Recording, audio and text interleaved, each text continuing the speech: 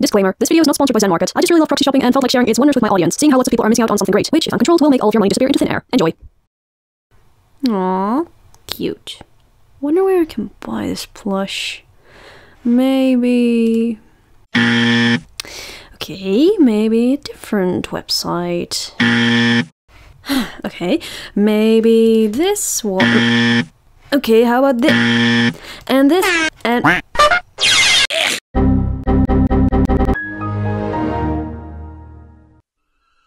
I don't need it. I don't need it. I don't need it. I don't need it. I don't need it. I don't need it. I don't need it. I don't need...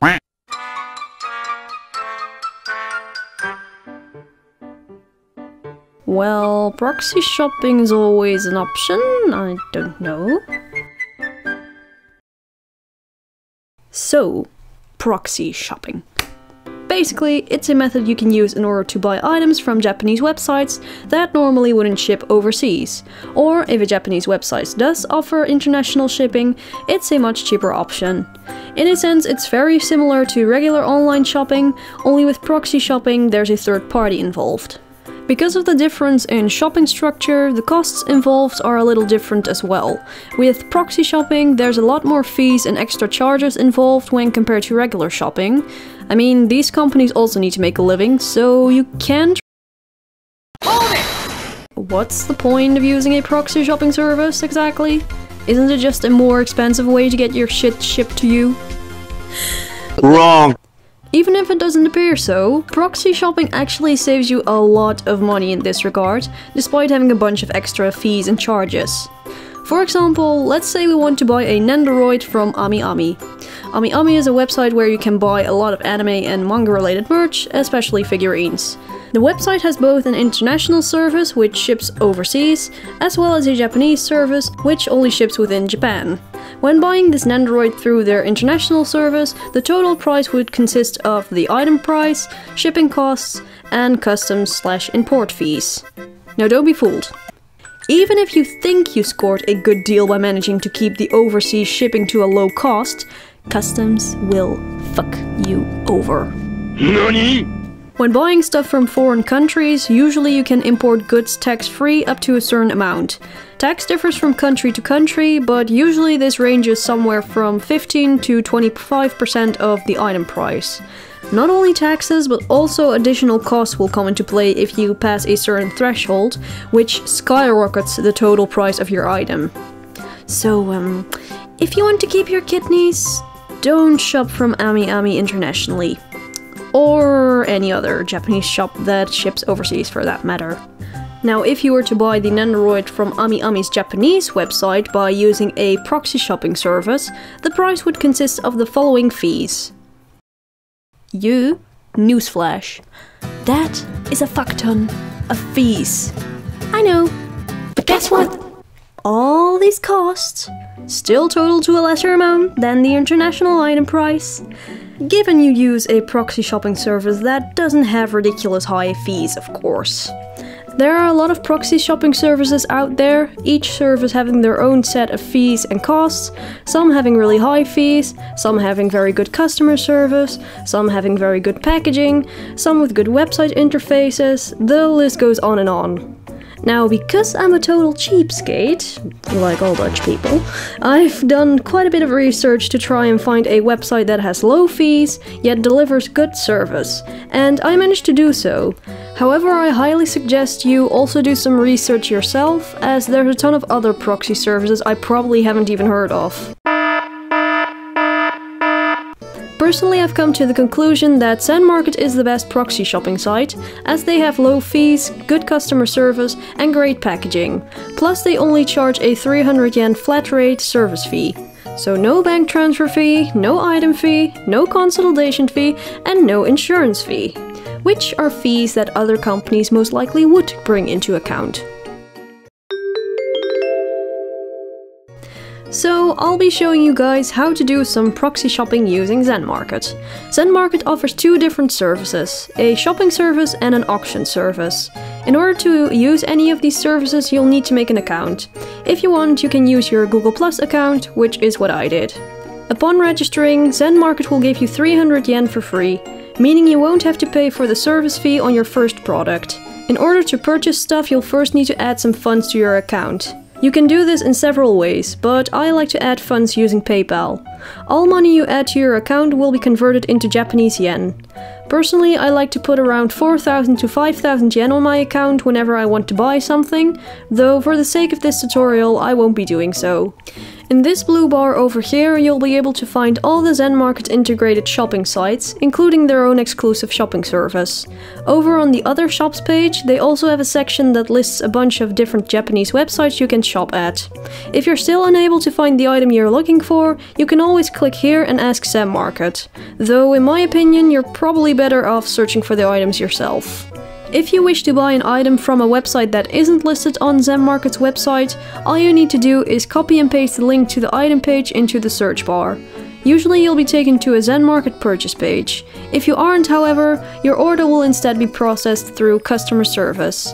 Now, what I like to do in order to get the best search results is by searching for the specific item I'm looking for in Japanese. Usually if you search for items using English words, you don't really get that many search results. In order to buy something, you first need to go to either Rakuten, Amazon, Yahoo Shopping, or any other Japanese web shop. So let's say you want to buy a Pikachu plushie. First what we'll do is we'll translate the name into Japanese. Then copy and paste it into the search bar, and we'll get a page full of Pikachu plushies. As you can see,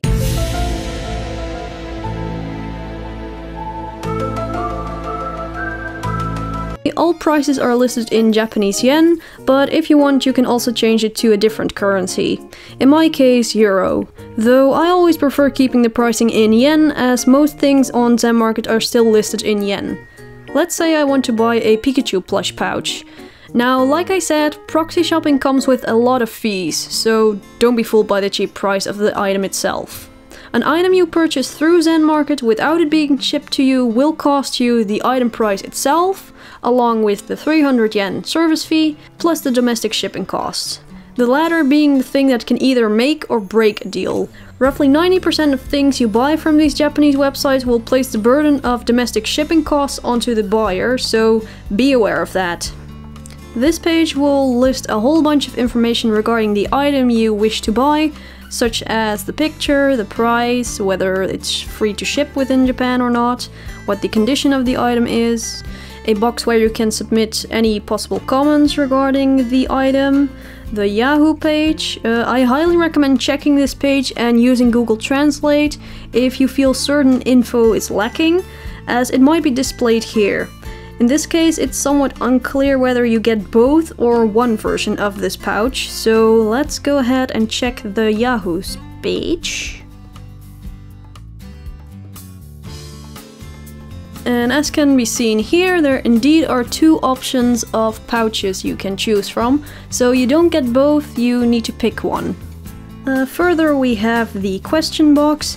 If you happen to have a question regarding the item, you can submit that here. Further, you can also report the page and add it to your watch list.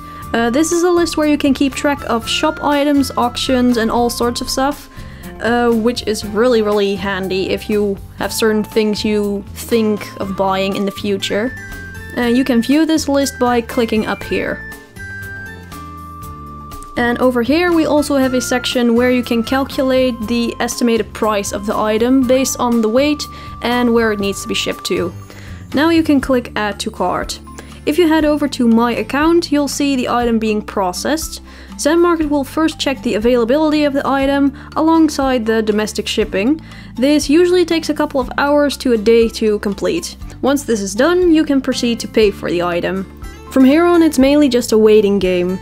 Zen Market will first have to purchase the item from the seller.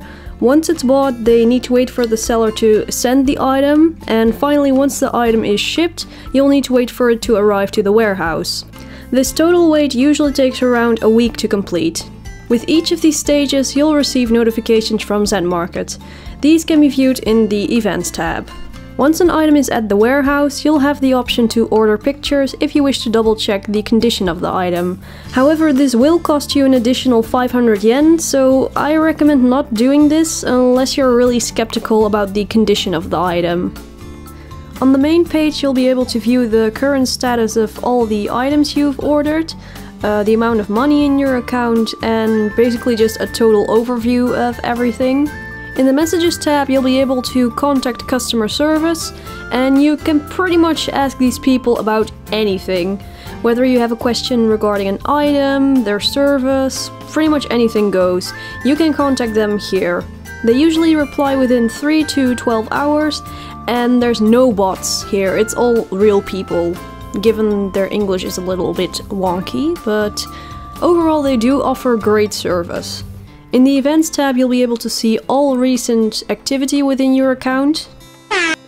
The Package page gives you an overview of all packages you've created so far, and I'll explain this page in more detail later. And then there's Payment, which contains all of the money transactions within your account, and their settings. Now, Yahoo Auctions is a little different from other shopping sites. This place just being... Fuck. They have so much cool and cheap stuff here. If you're good at bidding, that is. Which from experience I can tell can be rather difficult. Especially if the item you want is also wanted by 50 other people or so. When clicking on an auction, you'll be brought to a page similar to an item product page. Instead of the item price, the current bid price will be displayed. Sometimes to the right of this price, a buyout price can be found. If you pay the amount shown, you'll automatically win the auction. Below this, a bunch of extra information regarding the auction can be found, such as when the auction will end, if the seller accepts returns, whether you need to pay taxes for this product, and whether there's an automatic extension rule involved. Bidding is actually quite simple. All you have to do is place a higher bid than the current bid. The person with the highest bid at the end of the auction will win the item. お前はもう死んでいる。 Again, just like with regular shopping, when bidding using Yahoo Auctions, you'll be charged a 300 yen fee.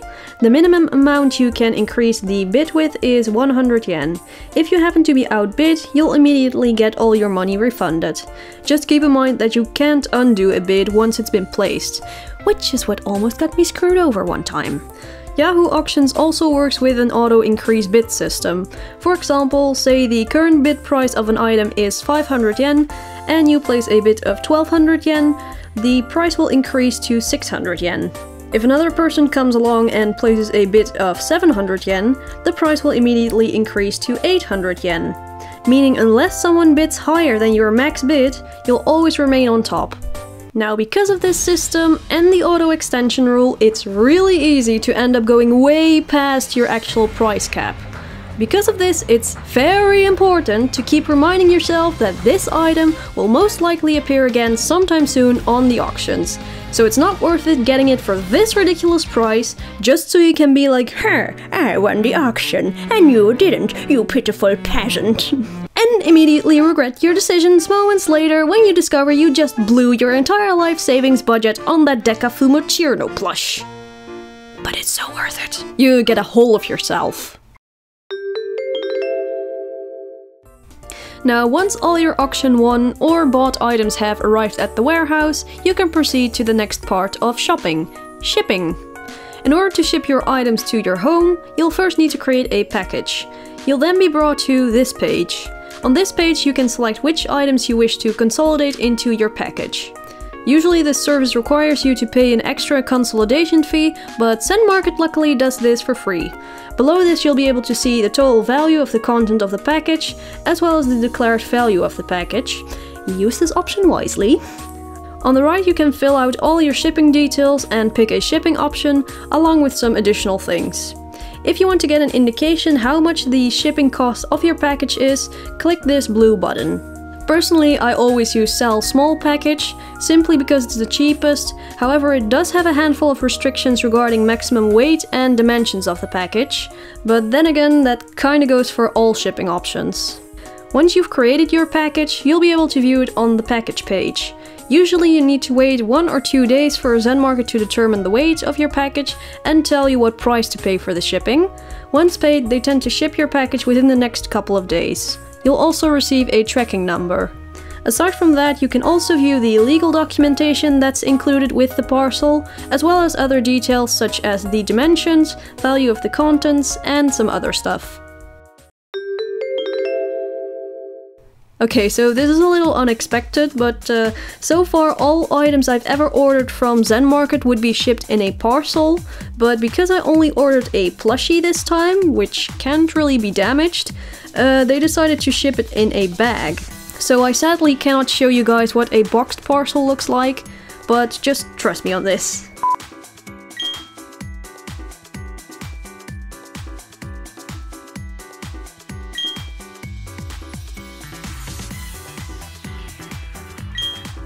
Again, the dimensions of the bag or box will depend on how many items you shipped at once. So let's open up.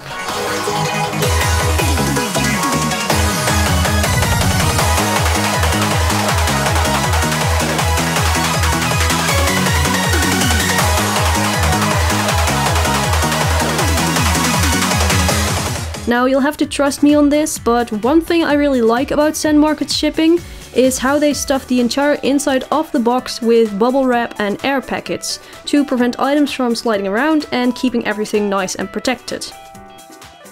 So that's the basic guide to proxy shopping. Personally, I only discovered proxy shopping about 10 months ago, and so far I've purchased 9 Nendoroids, 2 Dojin CDs and 3 plushies, and just received my new Pachirisu plush. So trust me when I say proxy shopping is amazing. You just gotta watch out you don't go bankrupt. So try to at least set some boundaries. Anyway, I hope this guide was helpful to those new to proxy shopping. If you guys want, I'll be more than happy to make a separate video where I share my personal proxy shopping tips, such as what websites I personally shop at, what types of domestic shipping services there are, along with some other tips. If you still have questions, feel free to comment them in the comment section below, and I'll try my best to help you. Thank you for watching, bye! Oh yeah, and I'll probably also make a video regarding buying authentic cheap Nendoroids using proxy shopping in the near future, so be sure to look forward to that. Bye for real now!